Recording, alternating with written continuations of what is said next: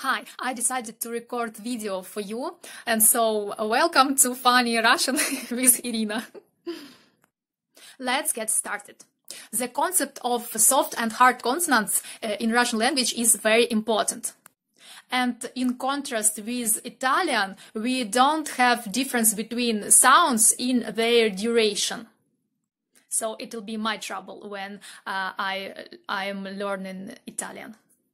The difference between soft and hard consonants is in position of your tongue.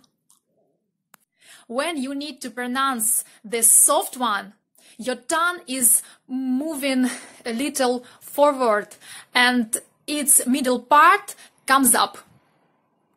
It's just for understanding, because to apply this knowledge you need just a little practice. So, every single consonant in Russian language have their pair, and we have some exclusives. It's sh, zh, ch, sh, ch, y.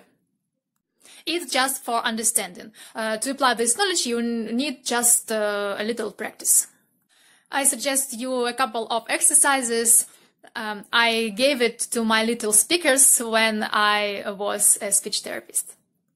We should take some consonant, for example, s, and we should link it to vowels. First of all, consonants differ according to which vowel stands after it. And when we link this consonant with vowels, we can improve our pronunciation and understand it better. We have 10 vowels in Russian language. Here are first row vowels a, o, u, ü, e, and second row vowels ya, yo, yu, i, ye. So we can link our sound with vowels sa, so, su, si, se. And we have a blue color.